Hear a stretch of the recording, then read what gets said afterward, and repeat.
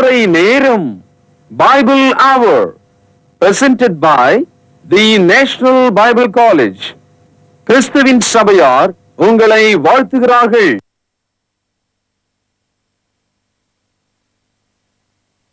வணக்கம் திருமறை நேரம் நேயர்களே, இயேசு கிறிஸ்துவின் இனிய நாமத்திலே இந்த வான்வழி வேத வகுப்பு நிகழ்ச்சிக்கு உங்களை அன்போடு கூட வரவேற்கிறேன். பரவலாக இந்த நிகழ்ச்சியை பற்றிய கருத்துக்களும் உங்களுடைய தொலைபேசி அழைப்புகளும் எங்களை உற்சாகமூட்டுகிறது, சந்தோஷமா இருக்கிறது.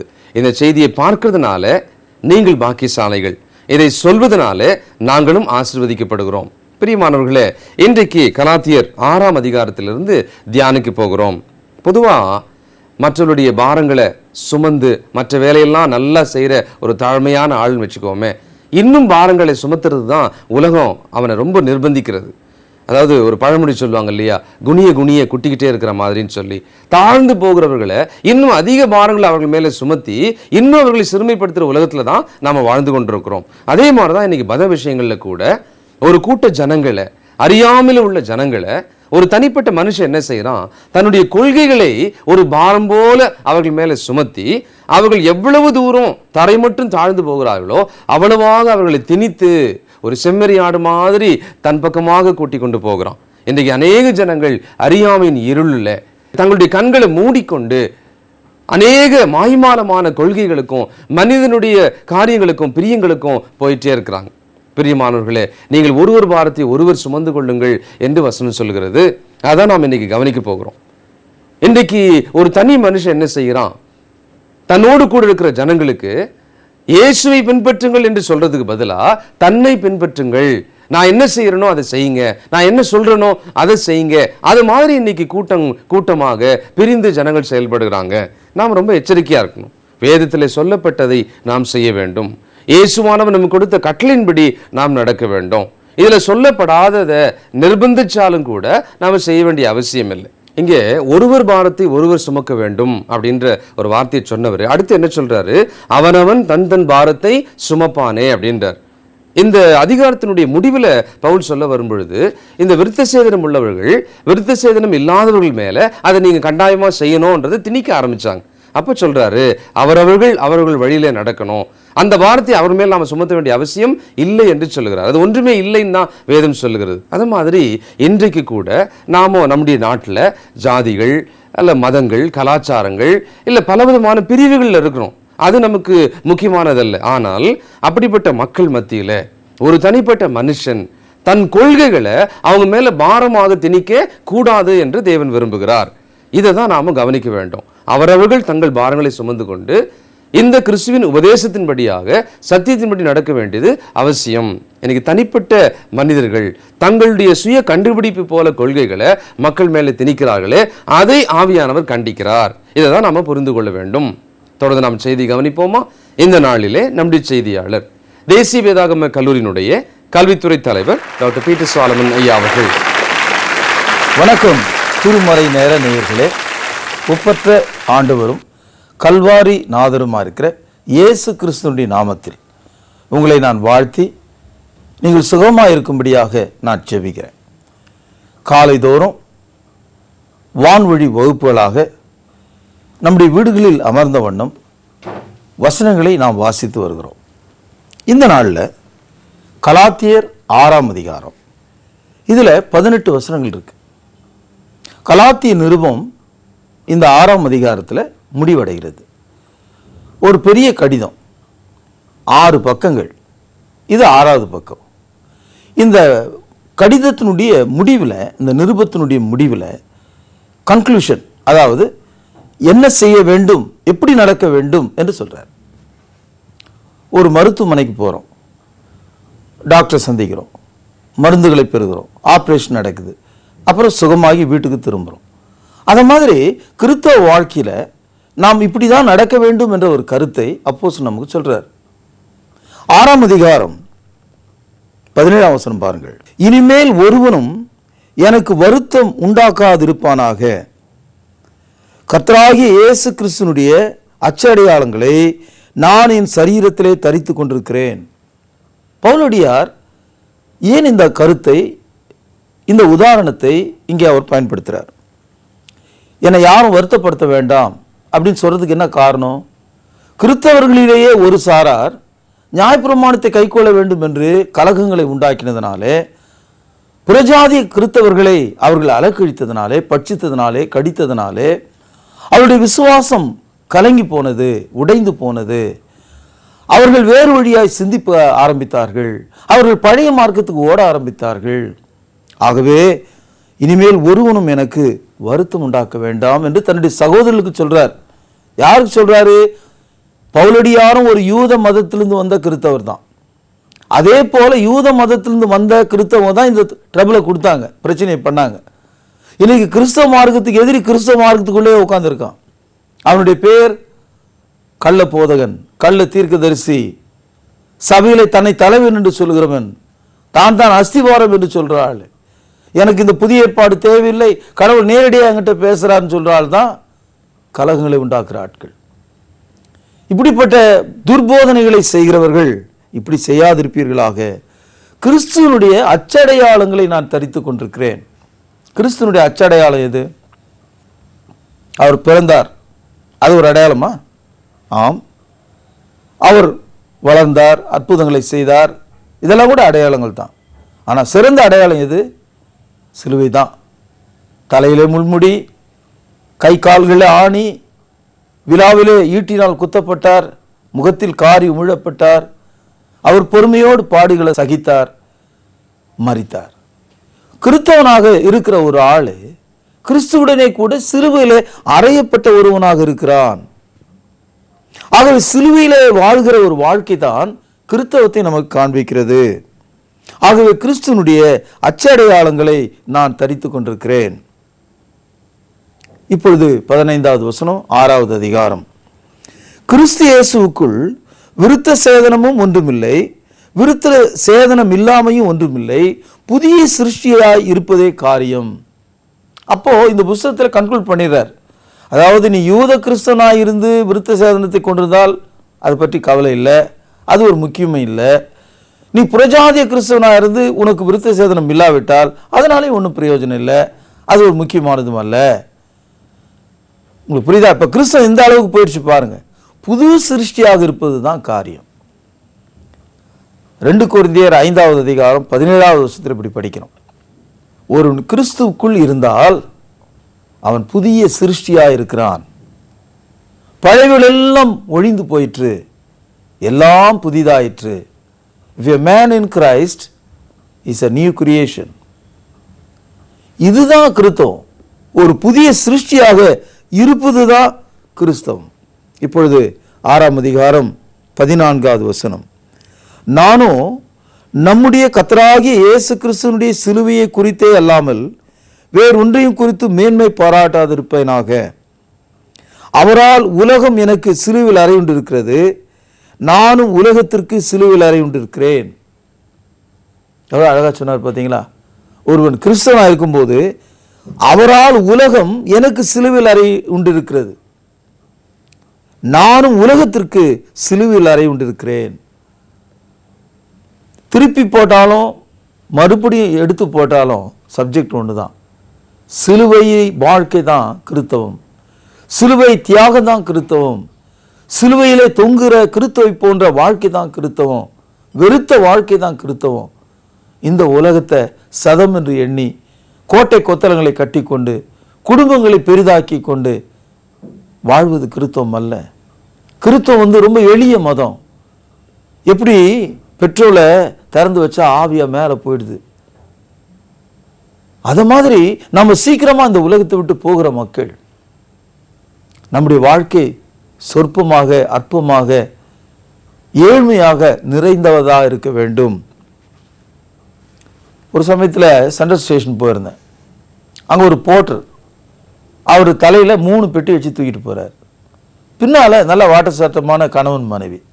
அவங்களுக்கு என்ன நினைச்சாங்களோ தெரியல, ஏதோ கூலி தான் நம்ம கொடுக்க போகிறோம் இல்லை போர்ட்டருக்கு அப்படின்னு சொல்லிட்டு தங்க கையில் இருக்கிற சின்ன சின்ன பொருளையும் கூட அவர் கையில் மாட்டி விட்டாங்க. போதா குறைக்கு இந்த அம்மா ஒரு தோல் பேக் வச்சுருந்தாங்க கையில், அதையும் தூக்க சொல்கிறாங்க. அதனுடைய அர்த்தம் என்னன்னா, கூலி பேசப்பட்டு விட்டது. அதனால் என்ன, நீ 3 தூக்கு, சின்ன போட்டி 2 தூக்க, இந்த 2 சின்ன பையன் தூக்க, எல்லாம் ஒரு கூலி தான். அந்த ஆள் வாங்கிட்டு தான் போனார். நாம் இந்த மாதிரி காட்சிகளை எப்பவும் பார்க்குறோம். அதனுடைய அர்த்தம் என்னன்னு கேட்டிங்கன்னா, ஒரு ஆள் பாரம் சுமக்கிறாருன்னு தெரிஞ்சா அவன் மேலே இன்னொரு பாரத்தை வைக்கிறது. இதானே உலகம். இன்னைக்கு நம்ம குடும்பங்களில் தான் நடக்குது. அப்பா கஷ்டப்படுறாரு, மூத்த அண்ணன் கஷ்டப்படுறாரு, மூத்த பொண்ணு கஷ்டப்படுது, சின்ன பிள்ளைங்க அக்கா தங்கச்சிங்கெல்லாம் இது வேணும் அது வேணும் தேவையில்லாதெல்லாம் வேணும் என்று கேட்டு கேட்டு குடும்ப பாரத்தை பெரிதுபடுத்துறத நம்ம பார்க்கிறோம் இல்லையா? அந்த தாய் தகப்பனுடைய கஷ்டங்களை நம்ம புரிஞ்சுக்கிறது இல்லை. அதே மாதிரி தான் இந்த 6ஆம் அதிகாரத்தில் என்ன சொல்ல வர்றாரு, நீ ஒரு யூதனா இருந்து கிறிஸ்தனா வந்த, உன் பாட நீ சுமந்துக. நீ புறஜாதினா விக்கிர ஆராதனையிலிருந்து சகர அசுத்தங்களிலிருந்து வந்த கிறிஸ்தவன், நீ புறஜாதி கிறிஸ்தவன், நீ அந்த நிலையில உன்னுடைய பாடுகளை நீ சுமந்துக. புரியுதுங்களா? ஆக நீங்க எங்கிருந்து வந்தீங்களோ அந்த சூழ்நிலைக்குரிய பிரச்சனைகளை நீங்க தாங்கிக்கங்க. இதை எடுத்து இன்னொரு ஆள் மேல போடாதீங்க.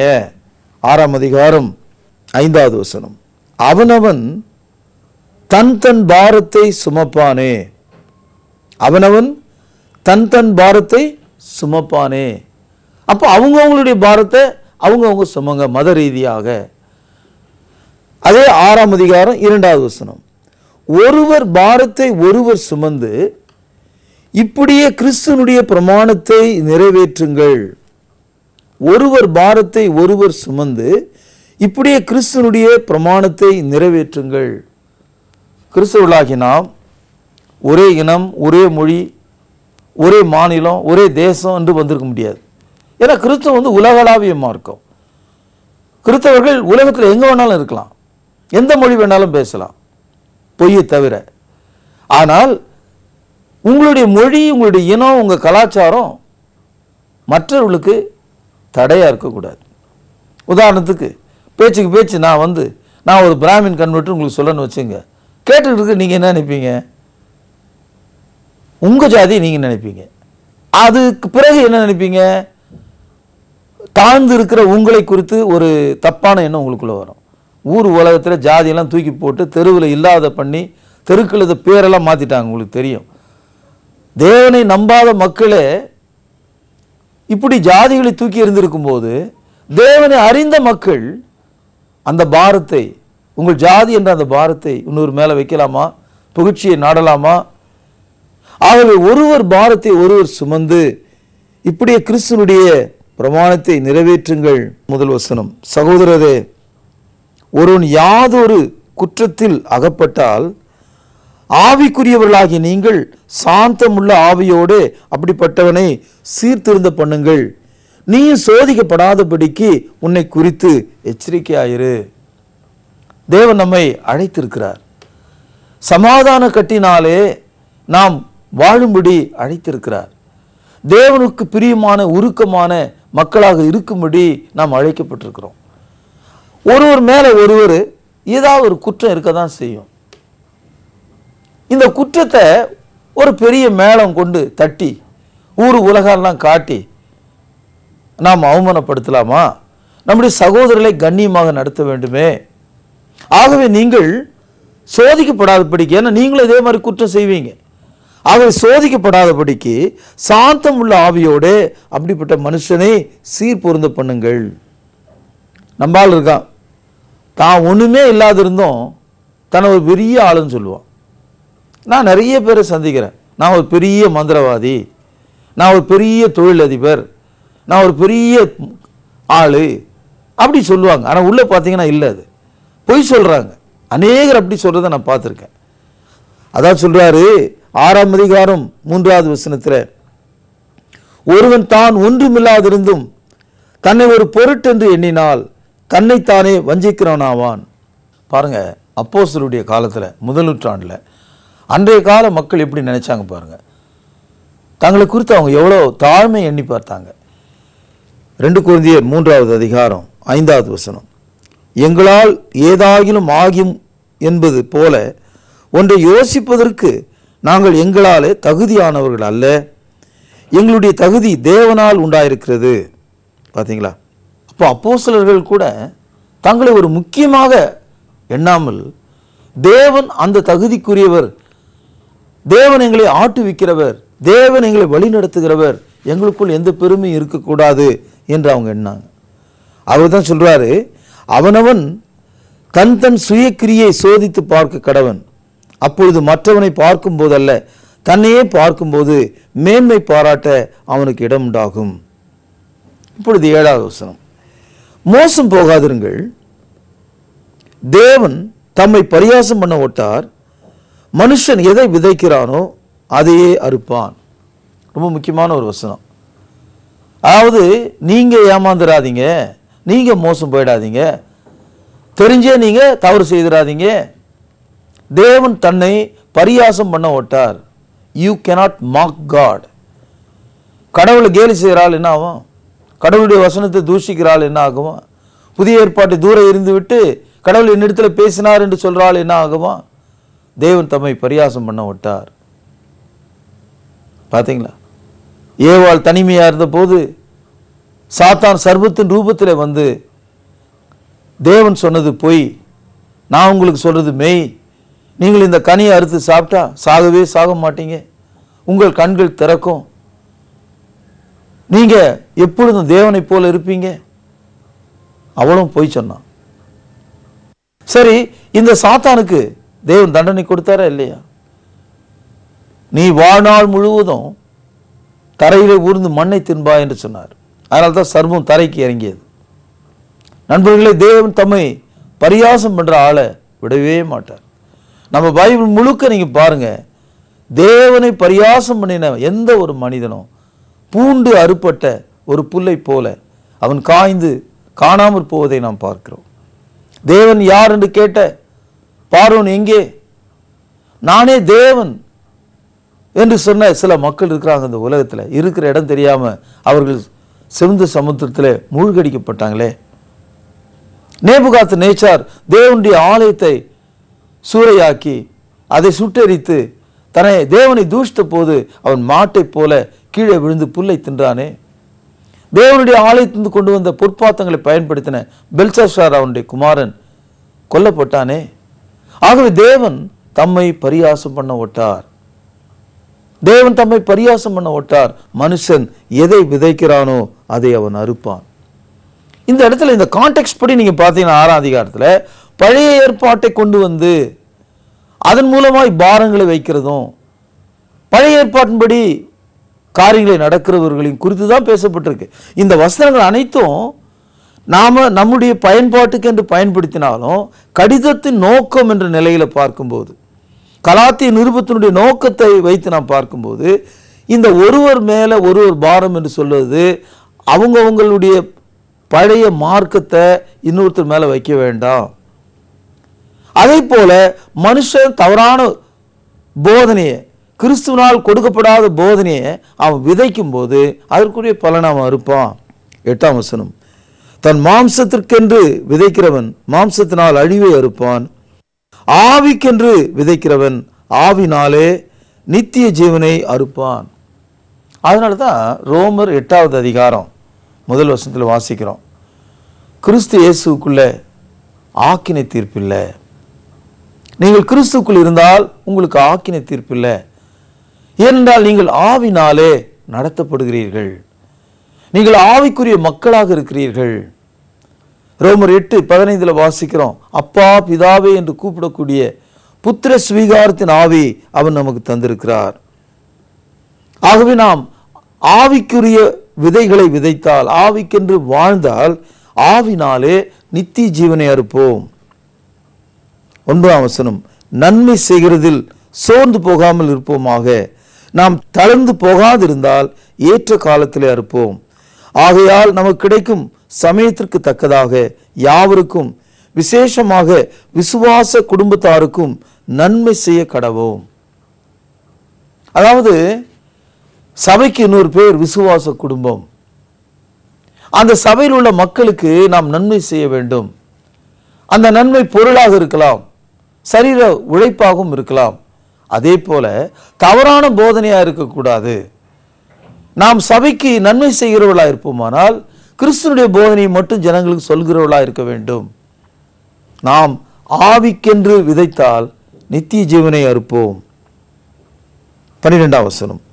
மாம்சத்தின்படி நல்வேஷமாய் காணப்படுகிற விரும்புகிறவர்கள் எவர்களோ அவர்கள் தாங்கள் கிறிஸ்துவனுடைய சிலுவை நிமித்தம் துன்பப்படாதபடிக்கு உங்களை விருத்த சேதனம் பண்ணிக்கொள்ள கட்டாயம் பண்ணுகிறார்கள். மறுபடியும் பார்த்தீங்கன்னா 6ஆம் அதிகாரத்தில் அந்த சப்ஜெக்ட் தொடர்ந்து வர்றதை நம்ம பார்க்கிறோம். அதாவது வெளியே நல்ல வேஷம் போடுறாங்களாம். எனக்கு தெரிஞ்ச ஒரு ஆள் ஏப்பம் விட்டா கூட அல்லேலூயா சொல்லுவார். நான் அல்லேலூயா சொல்ல வேண்டியதுதான். ஆனால் நீ ஏப்பம் விடும்போது அல்லது கொட்டாய் விடும்போது அது தனியாக விட்டுருங்க. இதெல்லாம் ஒரு வேஷம். இப்படி நம்ம தேவனுடைய நாமத்தை வீணிலே வழங்கக்கூடாது, தூஷிக்கக்கூடாது. அதே மாதிரி மக்கள் மத்தியில் பார்த்தீங்கன்னு சொன்னால் அப்படி பிரமாதமாக இப்போ தான் வானத்திலிருந்து வந்து தேவ தூதர் மாதிரி நடந்துக்கிறது. எல்லாம் எனக்கு தெரியுன்ற மாதிரி, எல்லா ஆண்டவருடைய எல்லா மூளை முடுக்கும் எனக்கு தெரியும், பரலோகத்தில் நான் எல்லா இடத்துக்கும் போயிட்டு வந்திருக்கேன் அப்படின்னு சொல்கிற ஆள் இருக்கார். நல்வேஷமாய் நடக்கிறாங்க. ஆனால் அவர்கள் கிறிஸ்து நிமித்தம் துன்பப்படுவதில்லை. எனக்கு தெரிஞ்ச பிரபலமான ஒரு போதகர் இருக்கார். அவர் என்ன பண்ணார், அவருடைய கல்லூரிக்கு ஒரு குறிப்பிட்ட லைசன்ஸ் கிடைக்கணும். என்ன செய்யலாம்? ஜெபம் பண்ணலாம், உபவாசமாக இருக்கலாம், அவனுடைய சித்தம் செய்யலாம், அல்லது அந்த வேலையை விட்டு வேறு வேலையை பார்க்கலாம். ஆனால் இந்த மனுஷன் என்ன செய்தார்னா, அதை பெறுவதற்கான ஒரு வாய்ப்பு இந்து மத தலைவர் ஒருத்தர்கிட்ட இருக்குதுன்னு தெரிஞ்சுக்கிட்டு அவர்கிட்ட போய் அவருடைய ஆசீர்வாதத்தை வாங்குறார். நான் கேட்கிறேன், நல்வேஷமாய் வாழ்கிற இந்த மக்கள் எங்கே போய் தங்களுடைய வேஷத்தை முடித்தார்கள் பார்த்தீங்களா? நான் சொல்கிற இந்த கருத்து ரகசியமான ஒரு விஷயம் இல்லை, பிரபலமான ஒரு விஷயம், பத்திரிகைகளில் வந்த விஷயம். ஆக தேவனுடைய பிள்ளைகளே, நீங்கள் வைராக்கியம் அடைந்து கர்த்தர் எனக்கு சகாயர், அவர் என்னுடைய இரட்சகர், அப்படி நாம் வாழ வேண்டும். சிங்க கெபியில நம்ம போடப்பட்டாலும் அவர் நம்மை ரட்சிக்க வல்லவர் என்பதாக நாம் நம்பணும். நண்பர்களே, ஒரு நிமிடம் கூட இந்த துர்போதனைகளுக்கும் துர்போதனையாளர்களுக்கும் நாம் இடம் கொடுக்க கூடாது. 14ஆம் வசனம். நானோ நம்முடைய கர்த்தராகிய இயேசு கிறிஸ்துவின் சிலுவையை குறித்தே அல்லாமல் வேறொன்றையும் குறித்து மேன்மை பாராட்டாதிருப்பேனாக. அவரால் உலகம் எனக்கு சிலுவையில் அறையுண்டிருக்கிறது, நானும் உலகத்துக்கு சிலுவையிலே அறையுண்டிருக்கிறேன். கலாத்தியர் 2ஆவது அதிகாரம் 20ஆவது வசனம். அதே கருத்து அங்கு பேசப்பட்டிருக்கு. கிறிஸ்துவுடனே கூட சிலுவையில் அறையப்பட்டேன், ஆயினும் பிழைத்திருக்கிறேன். இனி நான் அல்ல, கிறிஸ்துவே எனக்குள் பிழைத்திருக்கிறார். நான் இப்பொழுது மாம்சத்தில் பிழைத்திருக்கிறதோ என்னில் அன்பு கூர்ந்து எனக்காக தம்மை தாமே ஒப்பு கொடுத்த தேவனுடைய குமாரனை பற்றி விசுவாசத்தினாலே பிழைத்திருக்கிறேன். பவுலுடைய எவ்வளவு தெளிவாக சொல்லிட்டா இருப்பாருங்க. ஆகவே சிலுவையிலே வாழ்கிற ஒரு வாழ்க்கையை தான் அப்போஸ்தலர் திரும்ப திரும்ப நம்மிடத்தில் பேசுவதை நாம் பார்க்கிறோம். அதே மாதிரி பாருங்க, பிலிப்பியர் 1ஆவது அதிகாரம் 21ஆவது வசனம். கிறிஸ்து எனக்கு ஜீவன், சாவு எனக்கு ஆதாயம். பிலிப்பியர் 3ஆவது அதிகாரம் 7ஆவது வசனம். ஆகிலும் எனக்கு லாபமாயிருந்தவைகள் எவைகளோ அவைகளை கிறிஸ்துவுக்காக நஷ்டம் என்று எண்ணினேன். இப்பொழுது பிலிப்பியர் 3ஆம் அதிகாரம் 13ஆவது வசனம். சகோதரரே, அதை பிடித்து கொண்டேன் என்று நான் எண்ணுகிறதில்லை, ஒன்று செய்கிறேன், பின்னானவைகளை மறந்து முன்னானவைகளை நாடுகிறேன். ஆகவே கிறிஸ்துவை பின்பற்றுகிற மக்கள் சிலுவிலே அறையுண்ட உலகத்தை பார்க்கிறார்கள். உலகம் அவர்களுக்கு சிலுவிலே அறையுண்டதாக இருக்கிறது. இப்பொழுது பிலிப்பியர் 3ஆவது அதிகாரம் 16ஆவது வசனம். ஆயினும் நாம் எதுவரையில் தேறி இருக்கிறோமோ அது முதல் ஒரே ஒழுங்காய் நடந்து கொண்டு ஒரே சிந்தையாயிருப்போமாக. ஞானஸ்நானம் எடுத்த உடனே you cannot be a perfect Christian. ஞானஸ்நானம் எடுத்த உடனே பூர்ண கிறிஸ்தவனாக நாம் மாறல.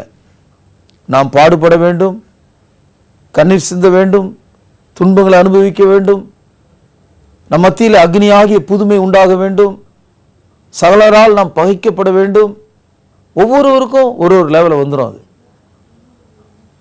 அப்படி நாம் நடக்கிறதுனால எதுவரைக்கும் நாம் ஒழுங்காக இப்போ தேறி இருக்கிறோமோ அதுக்கு முதல்ல ஒழுங்காக இருப்போம். அதுக்கு மேலே வளர்ச்சி அடையணும். முதல்ல 1, 2, 5ஆம் வகுப்பு, அப்புறம் 10ஆம் வகுப்பு, அப்படி தான் போகணும். நம்ம எடுத்த உடனே நேராக 10ஆம் வகுப்பு நம்ம போகிறதில்லை. எதுவரை நாம் தேறி இருக்கிறோமோ அது வரைக்கும் நாம் ஒழுங்காக நாம் நடக்கணும்.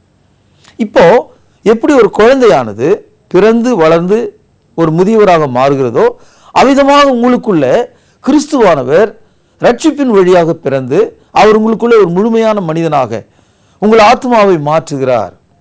இதனால தான் ரோமர் 8வது அதிகாரம் 28வது வசனத்தில் வாசிக்கிறோம், தேவனிடத்தில் அன்பு கூறுகிறவர்களுக்கு சகலமும் நன்மைக்கு ஏதுவாக நடக்கிறது என்று அறிந்திருக்கிறோம். தேவனிடத்தில் அன்பு கூறுகிற எந்த ஒரு மனிதனுக்கும் அவருடைய வாழ்க்கை நன்மைக்கு ஏதுவாக இருக்குமா. ஆகவே இந்த நாளில் நீங்கள் சோர்ந்து போகாமல் இந்த கலாத்திய நிருபத்தை நீங்கள் தொடர்ந்து படிக்கவும், அதனுடைய சத்தியங்களை கிரகிக்கவும், காரியங்கள் இப்படி இருக்கிறதா என்று சோதிக்கவும் இந்த அற்புதமான வேலை நாளை ஆண்டவர் உங்களுக்கு தந்திருக்கிறார். ஒரு குருடன் பார்வை அடைந்தான்.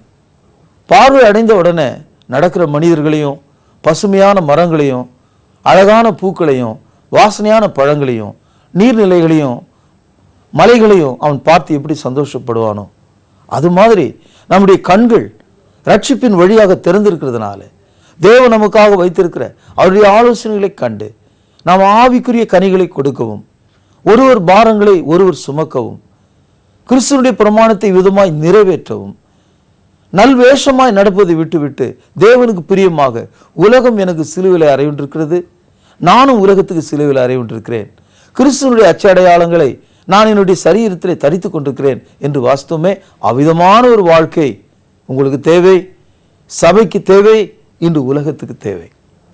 இந்த கருத்துக்களை உங்களுக்கு நான் சொன்னதனால நான் இயேசுக்கு பிரியமாகவும் உங்களுக்கு சகோதரனுமாயிருக்கிறேன்.